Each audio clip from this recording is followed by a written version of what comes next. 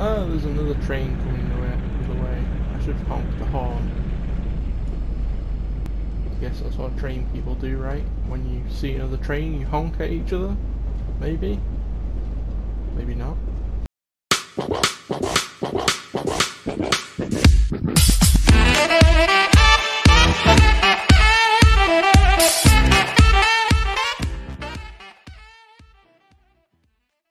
Hello everybody, and welcome back to the MoldyWorm gaming channel. My name is MoldyWorm41975, and yes, today we are continuing our Train Sim World 2020 Let's Play. I've only made one episode so far on Train Sim World, so if you've missed that, I'll leave a link in the description to a playlist where you can go and check out that previous episode.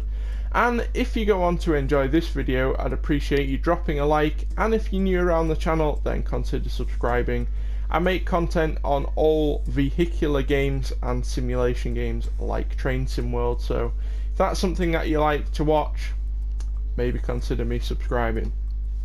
So in the last episode we had a little bit of training in the Northern Transpennine region. Today we're going to be continuing our Northern Transpennine journey, but today we're not going to have any help. It's going to be all my own driving. I've learnt the controls a little bit. I will admit that I have done a few journeys off camera just to get used to the controls and everything that the screen throws at you, all the information. I know what everything means now, because in the last episode I did cock up a little bit. We did manage to complete the journey, but it wasn't the most smooth journey. So hopefully today is going to be a little bit more smooth and hopefully a little bit more enjoyable for you to watch. So let's just get straight into it. We're going to be continuing our journey. We're going to be going from Manchester, Victoria to Leeds. It's quite a lengthy journey. It's about an hour in real time. So let's just get this thing started. And here we are in the train. We have to go and first unlock the doors. So if you've never seen an episode of Train Sim World, if it's a game you've never seen gameplay of before, or you haven't watched my previous episode, then it is a train simulator, obviously, but it is quite realistic. I mean, I've never driven a train in real life, but it does appear to have everything that a train would have. It seems pretty realistic. You've got to stick to the train schedule as well, so there is actually a schedule you have to follow like a real train. So you can see in the top left corner there it says wait until 49:30 minutes past 1, and you can see in the speedo gauge, in the center of the speedo gauge, what the current time is. So we have a little bit of a wait. Not sure why that wiper's going. Let me just turn that off. It always seems to turn on when I park in a station. I have no idea why. But it does take me a little while to get things going. So let's go ahead and turn everything on. We've got to turn the master key on first. Put the reverser to forwards. We want the throttle on. The brakes fully off. There we go. I'm just going to let that build up the pressure there. And then we'll just increase the throttle and we are away. A little bit slow off the line, excuse me, but yeah, pretty good to be honest. That wasn't a bad start, and it is 7 miles to our next stop. We can see we're going to be reaching Staley Bridge at 4 minutes past 2, hopefully. Now there is a speed limit. You can see in the speedo gauge, that little red line on the speed marker, that is the speed limit in the station, which is 15 miles an hour. It's kind of depressing to be honest, but the speed limit does go all the way up to 80 miles an hour in places. So we're not going to be travelling this slow all the time, but just through the station you do have to stick to the speed limit. It is a simulation game, so I like to play it as realistic as possible. I mean, that is kind of the point of simulation games, is to simulate a real life situation or scenario. So I like to play it as realistic as possible. I did off-camera test the maximum speed limit of the train. I got this train up to 100 miles an hour. I'm sure it could go faster, but that maxed out the speedo. So in a straight line, you can go up to 100 miles an hour, absolutely fine. But if you go around any sort of corner, you will just derail. So derailment is a thing on this game. You can derail your train, and you will lose points for doing that. So you need to sort of stick to the speed limit. The other reason you got to stick to the speed limit is obviously stopping at the stations. So you want to be getting to the stations on time to get the most points and to get the best score, and that is going to help you progress through the game. So you can see in the top right there we get AP points. You get those for driving under the speed limit, for stopping at red lights, etc. So you know, there's a lot of stuff to keep your eye on. You've got to look out for speed limits, you've got to look out for red lights, you've got to make sure you're stopping in the right place. But once you get everything right, it is quite an enjoyable game. It feels like you're actually achieving something, which is really nice. So yeah, I wonder how realistic this journey actually is to real life. So the distance it takes to travel somewhere is kind of realistic. So if you've ever played Euro Trucking Sim, you'll know that if you go from the north of England to the south, or vice versa, it actually takes nearly the same amount of time as it would in real life. So it does take quite a long time to move through that map. I did miss the speed limit there, so I'm just going to apply a bit of braking. You can see it's a little bit janky when you're going too fast, so we'll just bring that speed limit down. Don't really want a derailment. There we go. And we're going to sit at about 22 is fine. It gives you like a 3 mile an hour tolerance. But yeah, as I was saying, it is quite realistic. So if it tells you a journey will take an hour, it will take you an hour of real life time to play that journey. So if you're going into this game for the first time, make sure you have plenty of spare time, because it can be a little bit frustrating if you get things wrong. The first initial journey you're gonna cock up. I did in the last video. Hopefully today is going a bit smoother. I've missed one speed limit so far, but that's not the end of the world. I think the only thing this game is missing is like an announcement thing where you could make announcements. So if you press the button on the dashboard, you could make like the train announcements to all of your passengers. I think that would be a pretty cool thing, especially if you got like extra points for announcing, you know, mind the gap between the train and the platform, all the usual stuff you hear on a train. If it had that kind of thing, that would be a big improvement on the game. It's only a minor thing, but as I've mentioned before, minor things in games make the game feel more complete. So those little things that you don't really notice straight away are what make a game complete. So I think something like that would be pretty cool. Apart from that, I can't really complain about this game.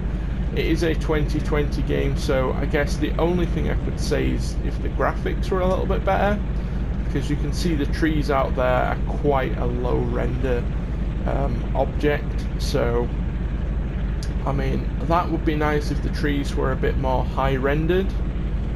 But apart from that, it's a pretty cool game. I mean, you can get out of your seat if you want to and like walk around. I wouldn't advise doing it, but you can. You can open the side doors and stuff, so you can open the doors there. Unfortunately, you can't climb into the back and like walk around. I think the passengers would probably be a bit nervous if you did that. But I mean, you can turn on the wipers that you've already seen, so you can turn the wiper on there and that's going. So I mean, it's a pretty cool game. There's lots of stuff that you can do on this. You don't just have to stay in England. Hopefully in some of the next episodes we'll go and check out some of the other railway locations. I know there's one in Switzerland or Germany where it's snowing. You can go over to the West Coast if you want to, on the West Coast main line. So if you're a big train fanatic, if you like trains, then it's a pretty cool game. You can basically drive a train. Once you get used to all the controls, it is quite an enjoyable game to play, I have to say. It's a little bit more slow paced than the other games I play. So I play a lot of Forza Horizon and GTA 5. They're quite fast paced race games. When you play something like this, it's quite a casual, slow paced game. You get to enjoy the scenery. I mean, right now I'm literally doing nothing on the controller. So you don't have to steer, obviously, because it's a train. Literally all you have to do is keep an eye on those speed limits. So you can see 200 yards it's going to 50 miles an hour, so I'm just sitting at about 50 miles an hour. So I'm ready for that when that kicks in. There we go. But yeah, once you get everything right, it is quite a fun game. Initially you'll probably get things completely wrong. I've never driven a train before. I don't know the controls of a train. I've never played any game like this before. So I have played other simulation games, but I've never played a game quite like Train Sim World. So it's quite a nice change of pace. If you're looking for something different to play, it can be frustrating initially, but once you get the hang of it, it is a really fun game.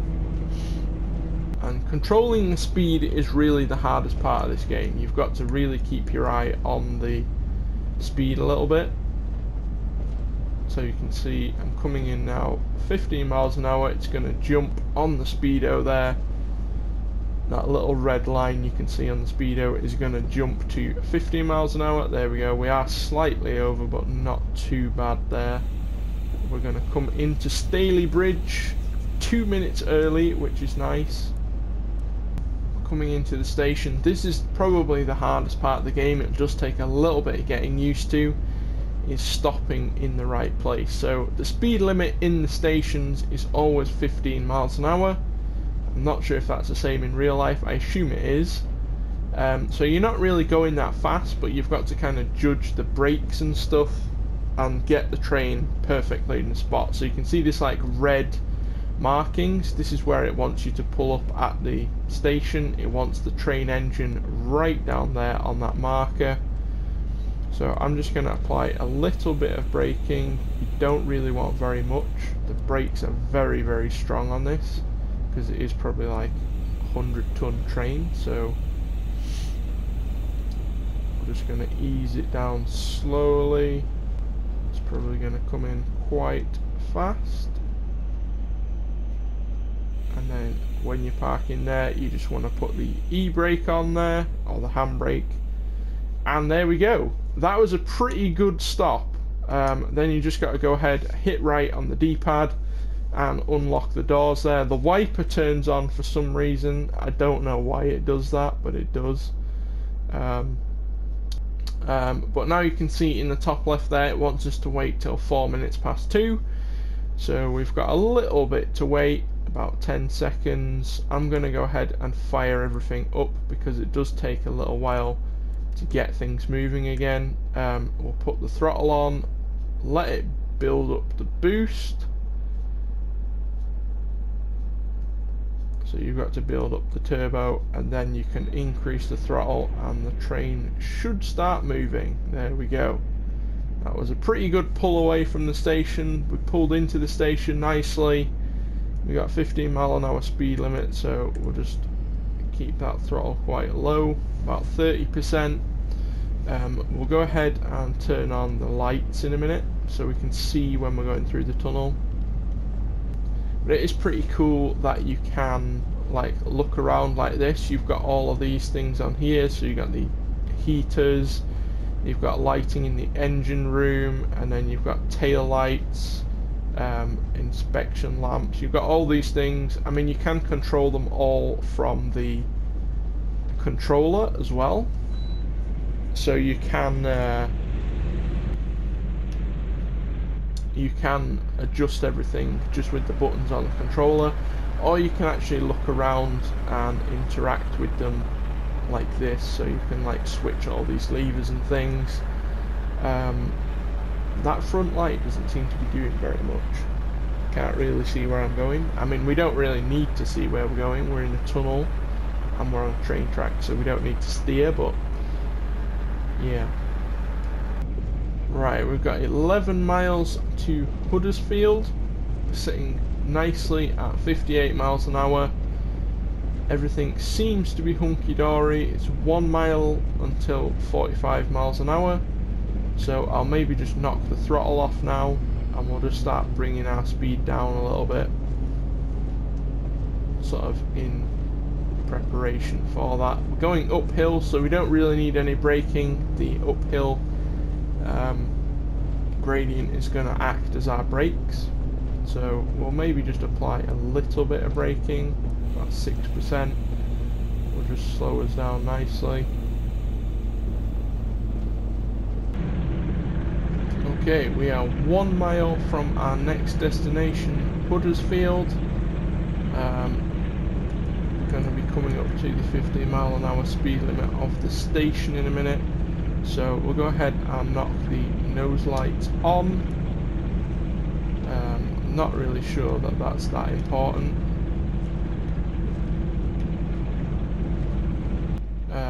But we'll just go ahead and release the throttle and apply quite a bit of braking, because we're coming up to 15 miles an hour, dropping from 50 miles an hour, so we are going to need quite a lot of braking.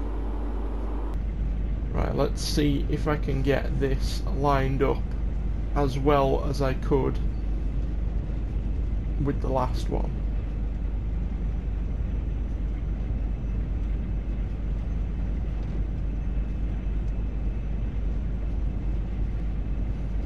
Okay, and we'll knock the throttle off now.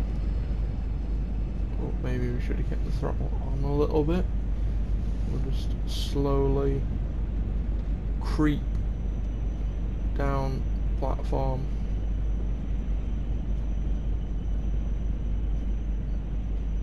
We are a little bit late now. We're 6 seconds past, but I mean, we're arriving pretty much on time. And there we go. We are a little bit off the marker, but we're pretty much bang on. It wasn't quite as controlled as the last stop. The wiper has come on. Of course it has. I don't know why the wiper keeps coming on its own. I keep having to turn the wiper off. It's not even raining. I mean, there's a few clouds, but there's no rain.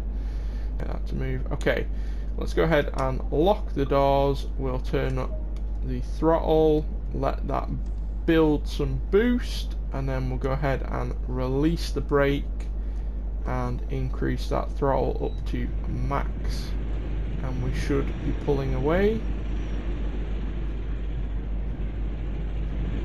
Oh, I think we did stall there. You have to let it build up the boost pressure. If you don't let it build up the boost pressure, then it does stall a little bit. So you have to let it build up the boost pressure, slowly increase the throttle. You don't want to go for max throttle straight away. I am struggling just to get out of the station a little bit here. There we go, we are moving now. I've not quite got the hang of moving off yet. You've got to, I think, build up the boost pressure, so have the throttle on, let it build up the boost pressure of the turbo, and then release the brake and slowly increase the throttle. I went straight to max throttle there. It doesn't seem to like that. It gets a bit of wheel spin or something, I guess. So you've got to just slowly bring up the speed or bring up the throttle, and then it will move off nice and slow. So that wasn't the best stop we've had in the world. We were a little bit off the marker and I couldn't get it going. But it is 8 minutes to Dewsbury is our next station stop. And something I just wanted to show you before we move on is you actually have a schedule here. So you can see the station stops. The ones that we've been to already are obviously the green ones. The next stop is Dewsbury at 38 minutes past 2. Then we have a stop at Leeds, which is our last station stop, and that is at 54 minutes past 2, or 5 to 3. So we've got 2 more stops to go, but it's quite nice. You can see what time you're supposed to arrive at those stations, and you can also see how well you've done at the other station. So if you've got a tick on them, that means you've done it pretty much perfectly. If it's like yellow, then that means it was okay, you arrived there and you didn't derail, and the red one is kind of, yeah, you completely fucked this up. So yeah, I thought I'd just show you that. It's something that's kind of interesting, in case you're wondering how many station stops we have left. This is a 5-station service, I guess you could call it. We've got another stop at Dewsbury and then a final stop at Leeds. Okay, we are 800 yards now from the next station. I'm just going to decrease the throttle and slowly start increasing the brakes, because we're going to be coming up to that 15 mph speed limit inside the station area. So we'll just slowly start bringing that down. We don't need to be too drastic just yet. Here we go. This is the station right here. We'll just go ahead and put a bit more braking on. About 20% should be good. Maybe just increase that to about 45. We'll just bring that right down. Apply a bit more braking. We did overshoot a little bit there. I mean, the train is actually going to be lined up with the platform. We came in a little bit hot there. We are running a little bit behind. We're about 4 minutes behind. So I wanted to kind of get a bit of a shimmy on, but we did pull into the station a little bit hot there. So I'd recommend when you come into any station, provided what the speed limit is, pull in at about 15 miles an hour, put about 10% brake pressure on when you get up to the marker, and you should be pretty much bang on, is my suggestions. But we're ready to go. We'll lock both doors. We'll go ahead and turn on the throttle, let that build up the boost pressure. I don't really know where the boost gauge is, if there is one. We'll just go ahead and release the brakes now. I think, yes, we are moving. Okay, beautiful. Just go. Oh, we got wheel spin. No, I went too quick with the throttle. That's what happens when you go too quick with the throttle. You just get wheel spin. So you'll see in the bottom right there where the speedo is. Yeah, we got it again there. When it does that juddering, I think that's wheel spin. Someone will correct me who knows about trains, but yeah, we'll go ahead and put it up to max throttle now. We've got 7 miles to Leeds. We're supposed to arrive there at 5 to 3. Probably going to be about 5 minutes after that. So yeah, it's about a 15-minute trek to Leeds. So I guess I'll see you when we get there. Oh, there's another train coming the other way. I should honk the horn. I guess that's what train people do, right? When you see another train, you honk at each other. Maybe. Maybe not. Okay, we're just coming up to Leeds, which is our final stop today. Looks like we might actually arrive at Leeds around the right time. It's half a mile, but just to make up a little bit for lost time, I am slightly going over the speed limit. The speed limit is currently 25 miles an hour, or 20 miles an hour. I'm doing 30. Just to try and get there a bit on time, but I don't want to derail, so I'm just going to bring that down, and it is going to go to 10 miles an hour in a minute. So we'll just go ahead and release the brake, and we'll just coast nicely into the station.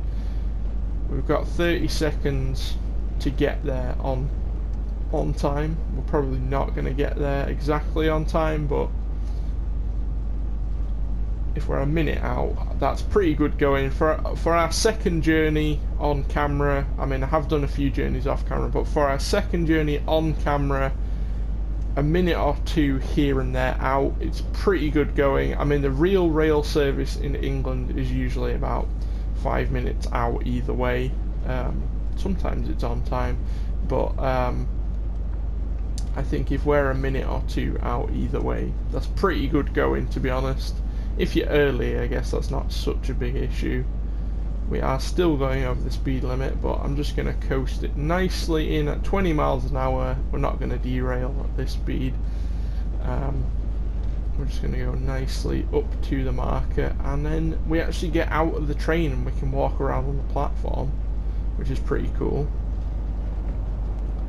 So I'll just go ahead and apply initial application of the brakes. So that puts the brakes on at the lowest setting, and then we'll just go and bump that up to about 10. Maybe we'll just leave that on initial application. That's just going to slow us down nicely.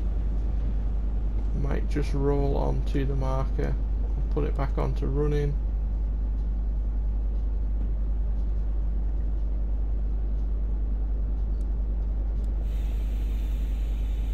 And there we go, stopped pretty much on the marker. We're a little bit over, but that's not the end of the world. We'll go ahead and unlock the doors and let the passengers out, and that is going to be the final station stop. I don't know what happens once we offload the passengers. We have now made it. We just have to load the passengers on, which is what we're doing now. The wiper's going, the wipers are happy. We haven't made it to our final destination, so we'll just see what happens once we've loaded the passengers on. We'll probably receive some more AP. I don't believe you can buy trains on this game, so like credits is not really a thing on this game, but you do get AP, and you can see there it gives you your performance, the speed limit, and how fast we were going. We did pretty well on that front, I have to say. There was a couple of points there where we were slightly over, but we were usually under the speed limit. So it tells you as well your stop accuracy. So you can see our first one was definitely the most accurate. We were 1.5 yards out, which is pretty much bang on. That's as good as you're going to get. Our second station stop at Huddersfield, we were a bit off, 13 yards, but it's not too bad, to be honest. And then it tells you what time you were due there and what time you actually arrived there. The first one we were early, second one was on time. The third one we were 3 minutes out, and this one we were a minute out. So on the whole, not too bad. We did pretty well there. We can continue our journey from Leeds to Manchester Victoria, so we basically pick up from where we left off. But that's going to do it for today's video. Hopefully you have found this quite an interesting game. If you've not seen the previous episode, as I mentioned at the start, I'll link it in the description below. And if you want to consider subscribing to me, please do. I'm trying to gain some more subscribers on here. We're going for that 1,000 subscriber goal, so if you want to help us out with that, I'd appreciate it. But with that all said and done, thank you so much for watching, and I'll see you all in the next episode.